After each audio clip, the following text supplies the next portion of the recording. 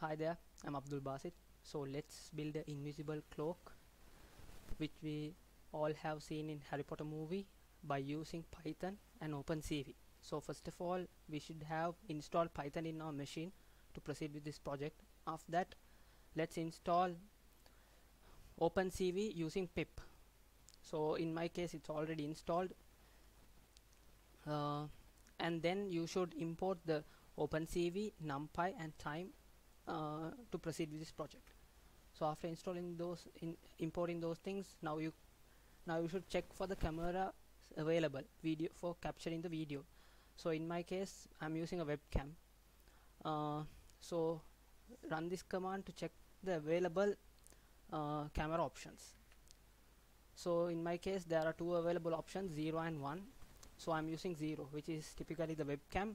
If you are using any other devices, it will show in this.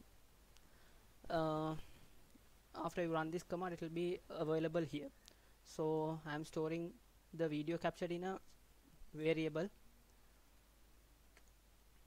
so it's written in true because video capture is opened.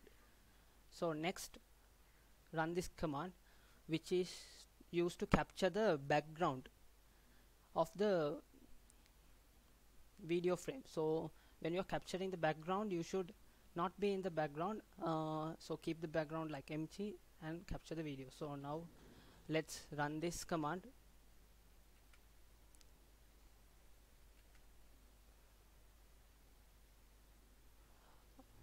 Okay, the video is being captured, and now we can see if we run this command, we'll be able to see the outcome. So what this typically does is it captures the video and it converts, it selects all the red color and mask it, and then what we do is we take the result into result 1 and result 2 and use bitwise AND operation to find for the person who is holding the cloak and for the background. And then we are using add weights for the result 1 and result 2. So if we run this command, we'll be able to see the outcome.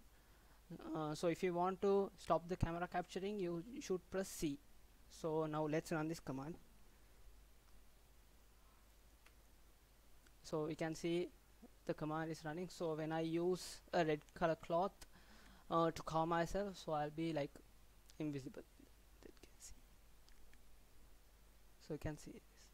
So if you press Ctrl C, it will be terminated.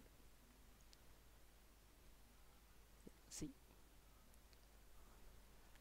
yeah, that's it for now. I'll be uploading my code in the GitHub, so you'll be able to work with it. Thank you.